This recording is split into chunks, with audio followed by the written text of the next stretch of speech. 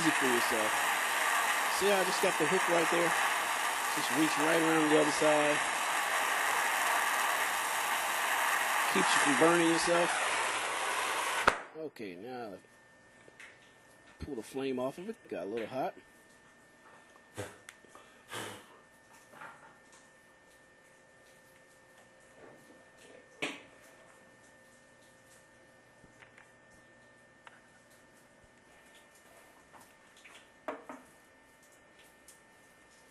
Okay, now back to the dielectric union.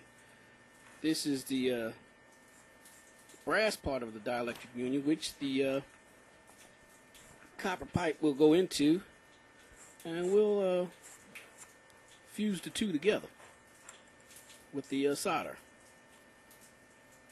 And just like any other fitting, we clean the brass fitting with the wire brush and clean the tip of it.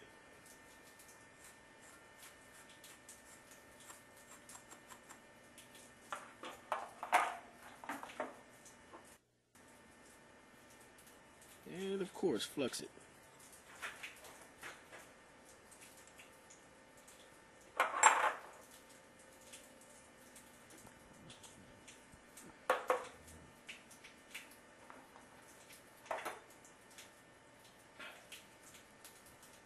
Flux the pipe.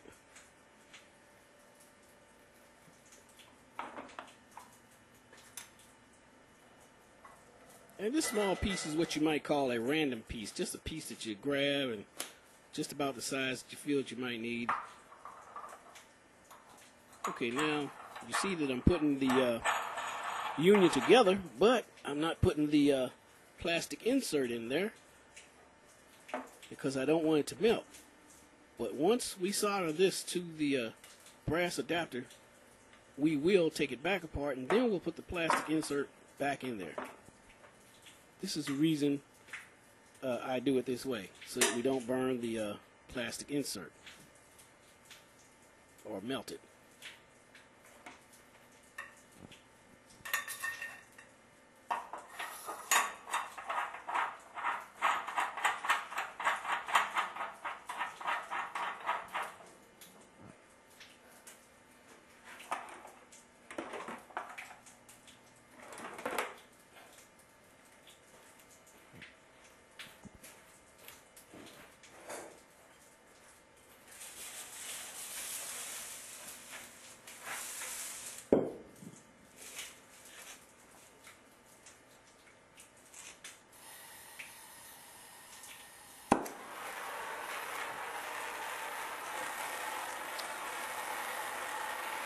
And this way you can see how much easier it is to solder a dielectric union.